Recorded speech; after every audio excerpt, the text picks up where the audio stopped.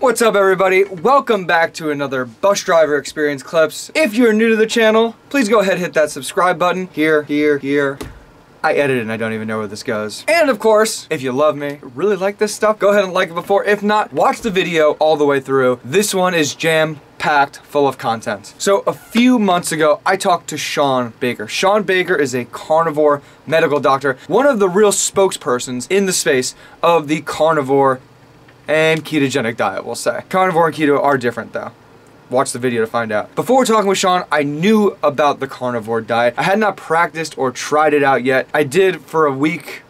Yeah, didn't make it 2 weeks. It's really hard to stick to. However, there are crazy amounts of health benefits from eating a carnivore diet. Again, the carnivore diet is not for anybody. I am not a medical professional. Don't listen to me. Or should you? In this clip right here, this is Shawn briefly explaining what the carnivore diet is and how we kind of went into a plant-based society. This is talking about 8,000 years ago in Mesopotamia, if you are familiar with your history. If you want to listen to the full or watch the full video, that's going to be in the podcast playlist. If you want to just listen to it and you can't watch the whole thing, that's going to be on iTunes, Google Play, Spotify, Stitcher, you name it, the show is there. And here's Shawn Baker. Yeah, so the way I consider a carnivore diet is basically an animal-based diet where we focus on animal-based nutrition, and then we either completely eliminate or significantly limit plants in an effort to improve our health. And so this is in direct contrast to what we've been doing for, the last 10,000 years, where plants have dominated the diet, and the results have been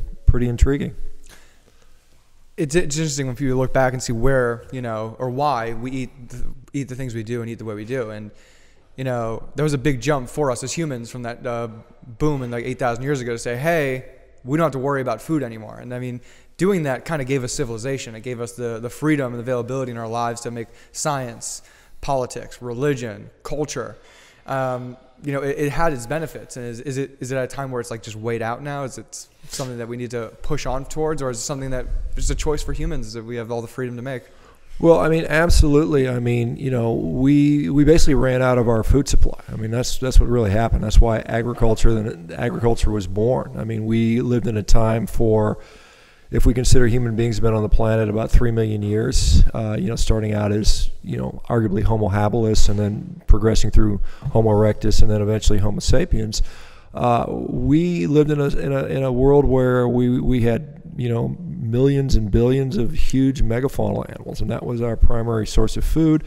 As we became more prolific as a species, we ended up basically eating our food supply. And then when that dwindled, when we lost the great megafauna about 25, around beginning about 50,000 years ago, and then kind of culminating around 20,000 years ago, we had to look for alternative sources of food. And so that's what we did. And so we adopted agriculture out of necessity. And as a result of that, humans as a species became smaller, about 6 inches smaller. Our brain shrunk about 200 cc's. Our dentition became poor. Our bone structure was weaker. Our muscle attachments were weaker. And sure, we were able to support larger numbers of population, by exploiting, grains and other agricultural products. But the ultimate result was just a degradation of the overall health of the population. Despite the fact that civilization has flourished and we've been able to do wonderful technological things, we are still, on average, less healthy than we used to be.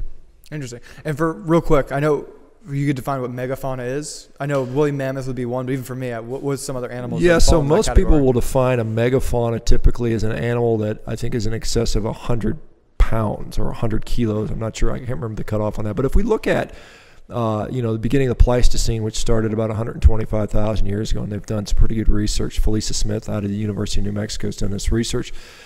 And they estimate the average size of a mammal, 125,000 years ago, it was about 500 kilograms. That was the average size. If we take all the animals and kind of line them up and then take their average weight, it would be about 500 kilograms. And we compare that to today, the average size of an animal is about 7 kilograms. And so we've gone literally 2 orders of magnitude smaller in the amount of animal material we've had available to us. Isn't that ratio comparable just to having more people and just less resources and everything kind of shrinking Well, down? yeah, I mean, humans preferentially sought out bigger animals just because they were a better source of nutrition. You think about it, if your technology was basically a spear, and you had to get food, and you could try to gather 15 million raspberries. or you could hunt some small, very quickly moving antelope, or you had a slow moving animal that has lots of calories that doesn't run away. I mean, the choice was pretty obvious, and humans clearly did that. It's very clearly seen that humans are very proficient at killing things like elephants. When Africans hunt them, 1 or 2 guys can kill an elephant with ease. And so Homo erectus discovered this about 1.5 million years ago, and they did that just continuously and basically until they ran out. Yeah, and even like the mammoths, how much bigger were they? A lot of people don't have an idea because they don't exist today, but how much bigger they were than even an African elephant? Yeah, I mean they would dwarf an African elephant. I mean they were even much bigger than that. So you would think, and humans usually clustered in tribes of about or groups of about 10 to 20 people, and they would take down an elephant or a mammoth that might weigh 18,000 pounds. And they could eat for 3 or 4 months, 5 months, and they'd have to make 1 kill, and that was it. And the mammoths were everywhere, so it was very plausible that that's all they had to do. Mm-hmm.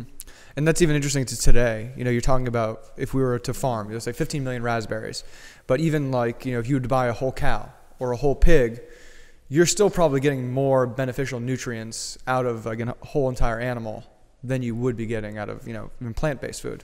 Right. I mean, if you think about it, everything that you as an animal needs to function, all the nutrition you need is also found in another animal. I mean, you think about all the nutrition, all the nutrients. There are, only a few things that human beings need that are absolutely essential to our survival that we have to eat. We have to get essential amino acids, essential fats, vitamins and minerals. All of them, every single one of them is contained within an animal. And they're also, not only are they contained in there, they're contained in the ideal ratios. If you think about it, what does it take to build human tissue or animal tissue? It's just more animal tissue. That's the ideal sort of nutritional scheme. So when you go on a plant-based diet, it becomes more challenging. It's very sort of more difficult to sort of cobble together the nutrition you need to make it work. Plants have a lot of what's called anti-nutrients. They have a lot of things. They have a lot of nutrients that are not in the correct form that humans need, and so we have to try to convert those, and we don't do that necessarily very efficiently. And some people are better at it than others. I think vitamin A was a big one that you can get in animal-based nutrients, but in the other nutrients. Okay. Yeah. So we can talk a little bit about vitamin A. So vitamin A in the plant-based form is known as beta carotene. So we hear about that. Carrots. You eat vitamin A, it'll help your eyes. I hate carrots. Yeah, carrots are not the best. And interestingly, though, if we look at wild carrots, what carrots would have looked like 30, 40,000 years ago, they were all fiber. I mean, there was very little starch in those. So it would be very unlikely that humans would have selected carrots as a major source of nutrition. How much starch does it have compared today? And where does that starch come from? Is that genetically Well, modified? it's basically been genetically, we've basically selectively bred those. We find, this is how we do it with plants. We just breed them up and up and up until we get enough generations in where they're producing more. So we select out for the starch producing ones. So, but yeah, the beta carotene in humans is not the form of vitamin A that we actually use. We use something called retinol, and so there's a conversion that has to occur, and the rate of conversion in many people's is very poor. Some people it's only 10%, and so you have to eat basically potentially 10 times as much. And this is the thing with plant foods, you may have to eat higher and higher amounts to get the same amount of nutrition that you would if you got the equivalent source of an animal. And so it's not that the problem is a lot of people make the argument based on calories alone, and we can feed the most calorie efficient way to feed human beings, if we only talk about calories, is basically sugar. Sugar is the most calorie efficient crop that we can grow. Now we all know that we just can't sit there and live on sugar. It's got a lot of problems with that. Inflammation will kill you. Yeah, inflammation will get you in a lot of other things. And so when we really look at nutrition and we look at things that are essential, and particularly things like certain amino acids like leucine and others, we can get that so much more readily in an animal-based product, whereas with a plant-based product, you'd have to eat tremendously more amounts of food to do the same thing. So, what do you think? Are you ready to eat only red meat? Are you ready to only eat animal products? I've given it a try. It's pretty fascinating, but you won't know until you try it out for yourself. Of course, consult your medical doctor first. I'm not a doctor. I am not giving you guys any health benefits or health tips at the moment. Don't take my word for this when we're dealing with people's health. However, if you're interested and you want to experiment with it, You won't know until you try yourself. Thanks again so much for tuning in, guys. Remember, go ahead and hit that subscribe button. Go check out the full video with Shawn in the podcast playlist. And if you want to listen to the full show, that's going to be on iTunes, Google Play, Spotify, Stitcher, whatever. And you know what it is. We'll see you on the bus.